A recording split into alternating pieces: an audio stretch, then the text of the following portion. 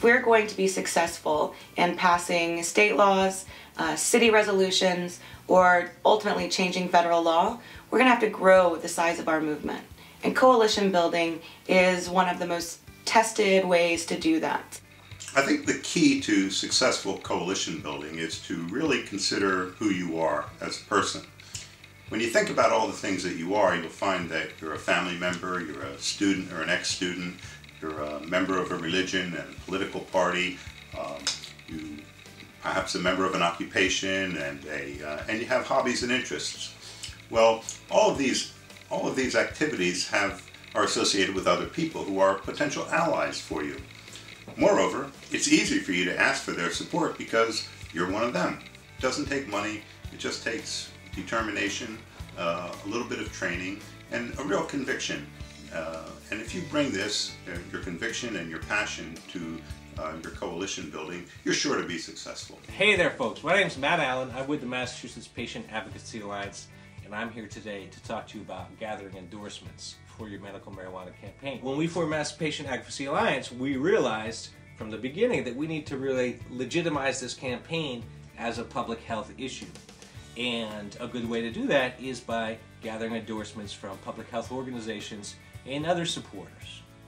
Like so many areas of advocacy, the most important part of the process of gathering endorsements is first doing research. You want to spend a lot of time on the computer, on the internet, researching your community, all the organizations out there, all the organizations around the state, and trying to figure out who are potential supporters.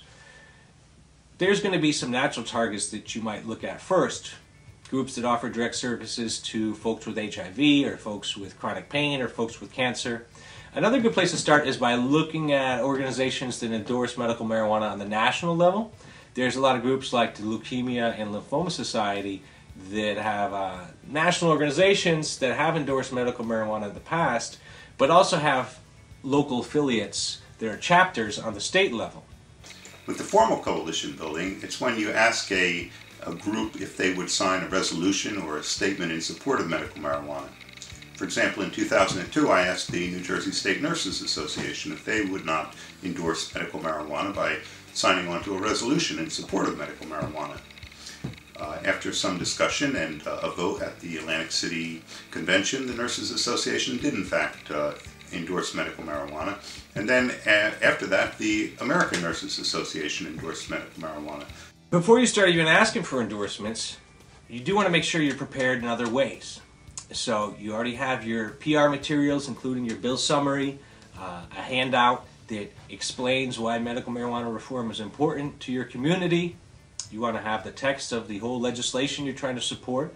Or if you're not trying to pass a statewide law, as we are in Massachusetts, but working on implementation issues or something at the city level, you want to be very clear what it is you're trying to achieve. Frankly, to get a significant amount of endorsements, you're going to have to cast a wide net. And if you've ever been in sales, you know that you have to make that request many times before you're going to actually close the deal and make a sale. In order to get the list of endorsements that's here behind me, which includes some very significant public health groups in Massachusetts, but at the same time, just about 10 to 15 groups on there, we actually had to do outreach to over 100 organizations, asking for meetings and asking for them to sign on. You want to start with those low-hanging fruits. They might be, as I mentioned earlier, some of those local affiliates of national organizations to support medical marijuana reform.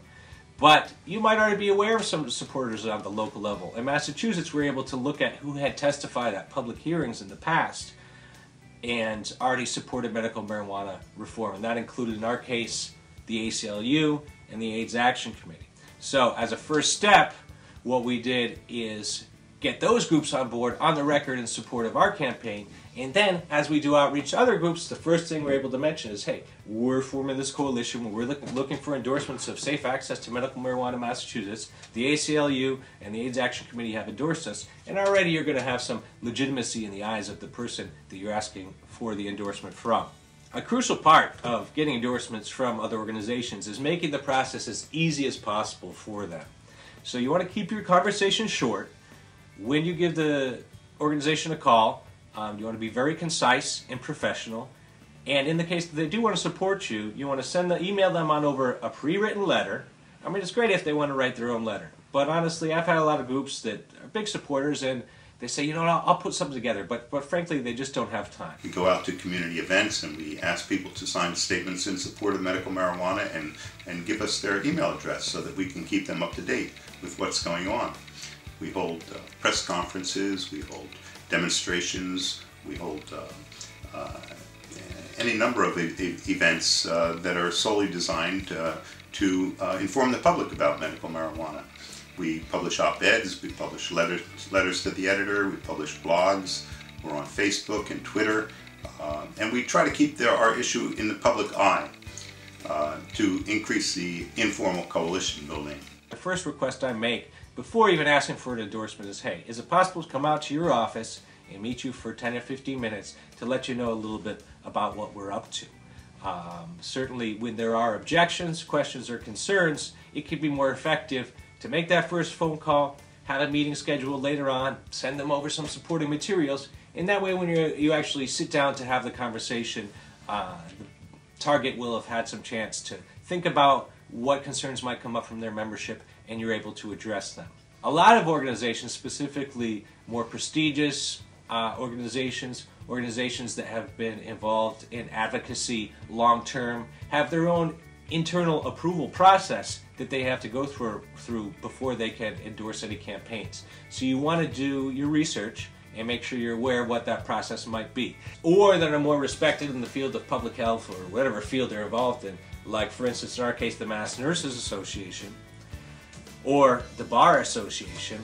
It can be most effective to initiate contact with those groups by someone who's already a member or someone who's already in the field. One good tactic is to have information packets for different groups, so you can tailor your one-page summary of the issue to different groups depending on who you're trying to do outreach to. If it's a group that works on cancer issues, you might include different information than if it is a group that is focused on increasing public safety in their community. So it's definitely effective to tailor your handouts so that you have different one-page summaries for different groups. When we've done outreach to a lot of endorsing organizations, one of the responses that comes up, especially among groups that do advocacy and offer direct services in their community but also support medical marijuana reform, is that they say, well, you know, we support you guys, we're going to sign this letter, but frankly we're tied up with all our other priorities and we're not going to do anything beyond that. Well, that's fantastic. Thank you so much for signing a letter in support of our campaign. But you want to keep building that relationship, hoping that that organization will increase their advocacy in the future. So while they may be hesitant at first to offer some support to your campaign, it doesn't hurt to make the ask, well, I understand that you have your other priorities, but would it be possible for you to send out an email to your membership mentioning that we're working on this and directing people to our website? Or putting my email on there so folks who might be interested can contact us. And usually I get a positive response for that. But in the long term, there's some other asks you can make, especially to a group who seems very enthusiastic about supporting your campaign. Well, thanks for the endorsement. When we do a press conference 6 or 8 months from now, do you think it would be possible for you to send over an individual from your organization to represent your support? You know, that's the kind of commitment that's very small. It's just going to take a few hours, but can make a big difference in the way that your organization is perceived in the press. The main thing that you want to keep in mind is to go through this process in a strategic manner that first of all includes doing all your research, getting those low-hanging fruits on board, and most importantly, being polite and professional in your outreach. Because, as I mentioned, gathering endorsements should be looked at in the context of your larger or your overall organizing efforts. So even in the case that you aren't able to get some groups on board, just by being level-headed and professional in your outreach, you're going to do a lot for improving the perception of the medical marijuana issue in general. Certainly don't hesitate to contact us at Mass Patient Advocacy Alliance if you have any questions about gathering endorsements or if you'd like any advice. It's a pretty straightforward process. It can be a lot of fun, so good luck.